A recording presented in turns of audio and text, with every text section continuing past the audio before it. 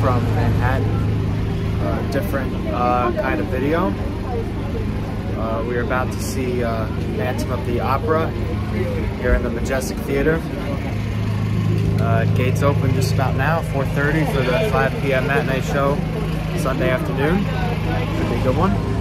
So this is Jim Weitzer. Hello. In Phantom of the Opera, you're what is it called? The role? Whatever you do. Yeah. I'm an actor, and I'm doing Monsieur Reye right now. Yeah. That's pretty cool. How long have you been doing this? I've been doing this for, oh gosh, on and off for a long time. Like, really, are you ready? Really, should I really say? Like 26 years. Long time. Yeah, long time. Yeah. Well, you know, good luck to you. About to see you on stage, I guess. So oh my gosh. What are you going to be doing during the show? Yeah. So I'll be, I'm in the ensemble of the show, so I'll be kind of doing a few features, but generally speaking, yeah, just an actor in the show.